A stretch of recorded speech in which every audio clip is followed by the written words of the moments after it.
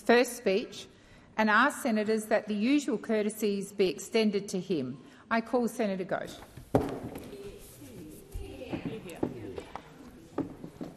Thank you, President. I acknowledge the traditional custodians of the land on which we meet, the Ngunnawal and Ngambri people, and pay my respects to their elders past and present. Serving the people of Western Australia in the Commonwealth Senate is an honour and a privilege. I'm grateful to the Western Australian Labor Party for trusting me with that responsibility. I would like to use this opportunity to tell you a little bit about my background and the experiences that have led me to want to serve in this place. I would also like to express my gratitude to the many people who have supported me on that journey. At the outset, I pay tribute to my predecessor, Senator Pat Dodson. Senator Dodson has been a champion for justice and a lifelong advocate for Indigenous people and regional and remote Australia. His contributions to Australian life and to this Parliament are immeasurable. As I begin my time in the Senate, I take heed of Senator Dodson's words in his first speech. All of us, regardless of race, culture or gender, share a strong identity as Australians, wanting to build a common, tolerant and prosperous future. If we work to find what we have in common rather than what divides us, I believe that we can be better people, we can build a better Australia, we can build a better place for the next generation together. I believe in those words and the noble purpose to which they call us. The earlier generations of my family were born in India. My name is Varun Ghosh, and I am a proud Australian of Indian origin. My grandmother, Amama, was a loving mother and active and popular part of her community, providing help and support to her family and friends. My grandfather, Bava, lost both his parents as a child and went to work young as a mail sorter in the post office and then a clerk in a bank, where he rose to the position of general manager. My grandmother, Didibai, studied and then taught Bengali literature at the Indraprastha College for Women in Delhi, and particularly loved the poetry of Tagore. My grandfather, Dadabai, also lost his mother as a child and his father as a teenager. He worked as a clerk in the Calcutta Customs Office and studied for his commerce degree at night. From there, he built an academic career. My mother, Lakshmi, and my father, Shomo, met while studying medicine at the Christian Medical College in Vellore, and last year celebrated their 43rd wedding anniversary. They came to Australia when my father won a scholarship to do his PhD at the Australian National University. My mother joined him, commencing her training in paediatrics at Royal Canberra Hospital, where I was born. My mother then specialised in paediatric neurology with a particular interest in epilepsy, and my father is now an adult neurologist after devoting significant parts of his career to scientific research. Though not particularly political, my parents believed very strongly in the importance of hard work and the value of education. They have supported each other in their careers, taking turns to pursue opportunities for each of them in different parts of Australia and the world. After Canberra, we lived in Kingston, Ontario, where my brother Gaurav was born, and then Sydney, Brisbane and New York. We moved to Perth in 1997. Though we lived in various places, my brother and I grew up in a home that was always warm, loving and secure. It was a place where our curiosity was encouraged, books were abundant, and reading and conversation were family pursuits. My parents' hard work and commitment to our family provided a platform for my life, and I feel a deep sense of gratitude to them both. I am honoured to stand here today as a member of the Australian Parliament and to say thank you. I would also like to thank my brother Gaurav. Only 2 years apart, we grew up playing every sport going, including cricket, hockey, soccer, tennis and footy. Gaurav is now a doctor and has always been a calm and dependable source of support and advice. This country welcomed the Varun Ghosh family with the spirit of generosity that defines Australia and Australians. This generosity is a source of my heartfelt optimism for the future of our nation. At school, political and legal studies classes and involvement in debating and the United Nations Youth Association sparked interests in the Australian political system and our place in the world. I also made dear friends, and I'm glad that Ash, Pete, Ross, Jimmy and others are here today. My interest in school led me to the study of law and political science at the University of Western Australia, where I was captivated by constitutional law and political philosophy. Later, I was fortunate to win a scholarship to do a master's degree in law at the University of Cambridge. When not squandering my time on the hockey and cricket fields of East Anglia, I continued to explore interests in constitutional theory and jurisprudence, and was influenced in particular by John Hart Ely's ideas of democratic integrity and John Rawls's conception of justice as fairness. Rawls said that the first virtue of social institutions is justice, as truth is of systems of thought.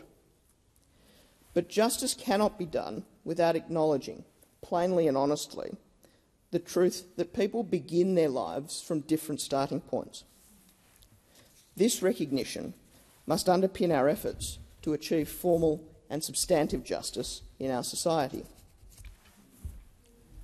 None of us knows or can choose who our parents will be, the country or circumstances into which we will be born, or what natural abilities we will have. But we should all have an equal chance to realise our potential and to flourish. Where an Australian starts their life should not determine where they finish it. I am grateful for the many opportunities in my life, and so I feel a duty to use every effort to expand educational and economic opportunity in this country. It is a responsibility that I feel deeply, and it will guide my time in this place. Much of our education is not formal. Some of the most important lessons a young person can learn are encountered on the sporting field. Sporting clubs and the communities that arise around them have been very important parts of my life. We moved around a lot when I was younger, and playing in local cricket and hockey teams gave me a sense of belonging and let me experience the wonderful camaraderie that arises among teammates.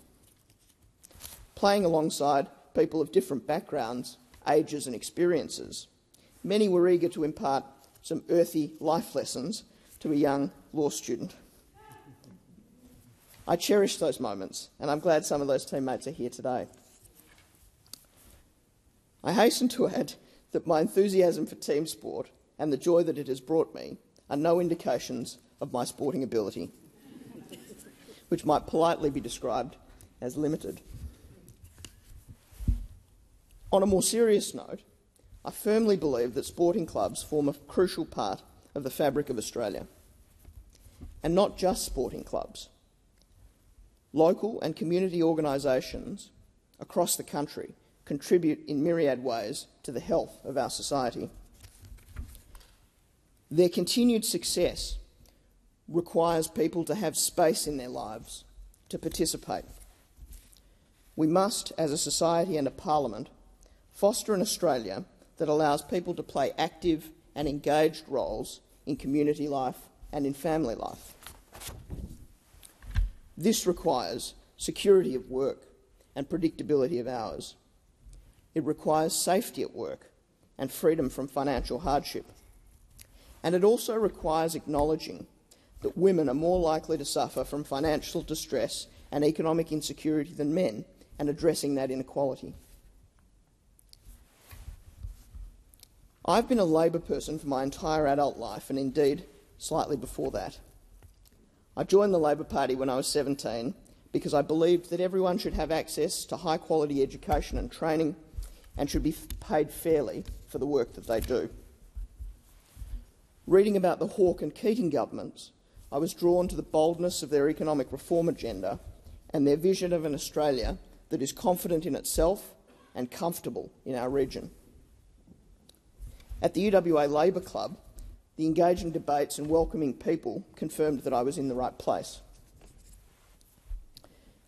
After a stint as the UWA Labor President and then the WA Young Labor President, I settled into the pleasant rhythms of party membership, volunteering on election campaigns, participating in policy committees and attending quiz nights, sundowners, door knocks and branch meetings. My involvement in the Labor Party for more than 21 years has shaped a large part of my life. It has produced enduring friendships and a range of experiences, some good, some bad, but all memorable. I'm glad that friends from the UWA Labor Club and from the WA Labor Party are here this evening. My working life to this point has been spent as a lawyer. I was drawn to legal practice because I enjoyed the study of law at university and wanted to advocate for clients in court. I began work at Mallison Stephen Jakes in the banking and then litigation teams and was quickly immersed in the legal problems of the commercial world. It's great to have colleagues and friends from Mallison's here in the gallery and others taking a few brief minutes away from the timesheet to watch from Perth. I also practiced law at White & Case in New York, where I was admitted to the New York bar. Working in financial law during a volatile period following the global financial crisis involved long hours negotiating and drafting transaction documents. The experience fostered my belief in a well-regulated financial system that encourages innovation and economic freedom, but does not increase moral hazard by forcing taxpayers to bear the risk or bear the cost of financial risk-taking. After New York, I worked on insolvency law reform at the World Bank in Washington, DC, and also was able to pursue my interests in the stability of systemically important financial institutions. The bank's mission is to end extreme poverty and boost prosperity in a livable world. Though occasionally bureaucratic, there was an energising spirit of optimism and cooperation at the bank when I was there, and it taught me the importance of placing local communities at the centre of designing and implementing projects. Missing my family and Australia, I returned to Perth in late 2014 when I rejoined legal practice. For the last 6 years, I've practiced as a barrister, acting for a range of businesses, large and small, and for individuals. I was also briefed to act for trade unions and their members in matters concerning underpayments, wrongful termination, and the proliferation of sham enterprise agreements. I'm very proud of that work. I sat on level 12 of Francis Burt Chambers with a wonderful collection of civil and criminal barristers whose irreverence and sense of fun made me feel at home. Sir Owen Dixon once said that a barrister enjoys life for but a short interval, the interval between the time when he is doing nothing and the time when he is doing nothing else. Though my work at the bar followed that pattern, I loved the intensity of hearings and trials, the solitude and focus of preparation, and the collegiality in spaces in between. The lawyers and barristers I worked with shared a commitment to the ideals of justice, the rule of law, and equality before the law. Yet my work in the law also showed me the legal system's capacity to reflect, reproduce, and sometimes exacerbate the economic and other power imbalances that exist within our society. In this place, which is tasked with making laws, we must endeavour to correct those imbalances. During my working life, I've been fortunate to pursue two other passions, teaching and writing. Teaching constitutional law and administrative law at the University of Western Australia was incredibly rewarding. Teaching a subject in some ways is the best way to understand it, and I hope to draw on this experience in my work in the Senate, in communicating what we do here to those I represent and by learning from the people that I meet. Peter Rose gave me the chance to write critical pieces for the Australian Book Review, and I was thankful for this creative outlet away from the law. I also owe thanks to Jamie McNamara, whose devotion to his craft has always been an inspiration. I particularly appreciated that the Australian Book Review was committed to paying young reviewers for their writing. It is essential to the nurture and survival of young artists, writers and performers that they receive fair payment for their work. Quite apart from my profession, the conservation of our natural environment, its beauty and diversity, is close to my heart. I've loved hiking and bushwalking in national parks and wilderness areas in Australia and around the world. My state of Western Australia has stunning natural and climatic variation, from the southernmost parts to the northwest and the spaces in between. Western Australia is home to 8 of Australia's 15 biodiversity hotspots and also hosts 3 World Heritage listed sites. These form part of the natural wonders of our state, but also make Western Australia vulnerable to the effects of climate change, including habitat and species loss and the rise of extreme weather events and natural disasters. I am proud that the Albanese Labor government is committed to tackling climate change. It is vital in that effort that we ensure the measures implemented are realistic, evidence-based and equitable. Environmental protection and economic development can and indeed must be complementary in order to ensure that Australia remains a great place to live and to work. To achieve many of the aims of the Labor Party and the Labor movement, and the aims I've mentioned this evening, Australia needs a strong economy. Improving productivity and fostering a diverse, competitive private sector are fundamental to creating high-quality jobs and economic growth. A strong economy is essential for improving the lives of working people. If there are winners in economic downturns, they are not working people or those who suffer disadvantage.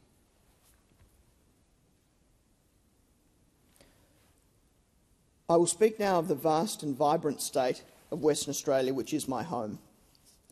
I am proud to represent my state in Canberra, though I am also conscious of the enormous responsibility that brings. In the past, Western Australians have felt distant and sometimes neglected by Canberra and by our compatriots over east. Our state has remarkable opportunities, but distinct challenges.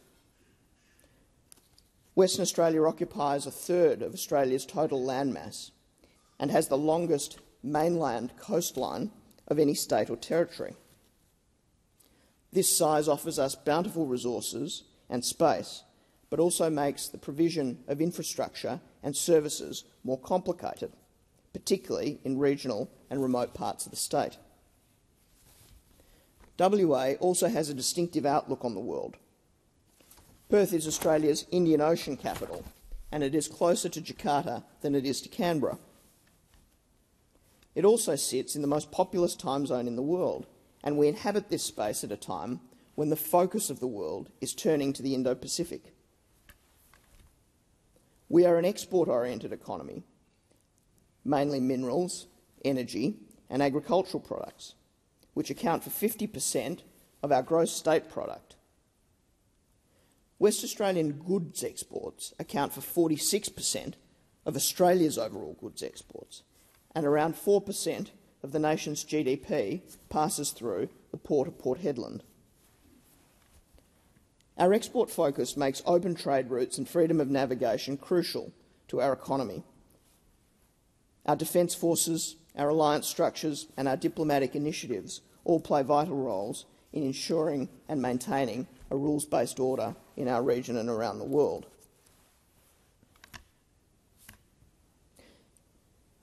Western Australia's resources industry has brought significant economic benefit to the state and to the nation, and Sandgropers are rightly proud of our contributions to the national economy. It is refreshing to have a federal government, the Albanese Labor government, that makes investing in Western Australia a priority, particularly when it comes to economic infrastructure and education. Ultimately, Western Australia's success is Australia's success. President, it is an extraordinary honour to serve in this chamber, but I did not get here on my own. I would like to acknowledge the members of the WA Labor Party and convey my gratitude for their support. The advice and counsel of Chris Evans, Gary Gray, Kate Doust, Bill Johnston, Ben Wyatt, Lorna Clark, Tim Hammond, Lauren Cayune, Tony Butty and Matthew Swinburne has been invaluable. Though born in Canberra, I have never worked here before now. The warmth of the welcome that I have received from my parliamentary colleagues, particularly my West Australian colleagues, has made that transition easier, and for that I say thank you. I'm grateful for the support of Ben Harris, Joe Klossick and the Shop Distributive and Allied Employees Association of WA, Brad Gandy and the Australian Workers Union, Tim Dawson and the Transport Workers Union, and Mick Buchan and the Construction, Forestry, Mining and Energy Union. To them I say thank you. I would also like to thank Carolyn Smith of the United Workers Union, Josh DeKaya of the Rail, Tram and Bus Union, and Clement Chan, who was until recently at the United Professional Firefighters Union of Western Australia, for their support. President, I also have a wonderful staff in Matt Kavanagh, Fran Hickling and Jasmine West. I would like to thank them for their help, and in particular Matt for his good humour and tireless efforts since I've been selected. I also thank Lawrence and Helen for their counsel.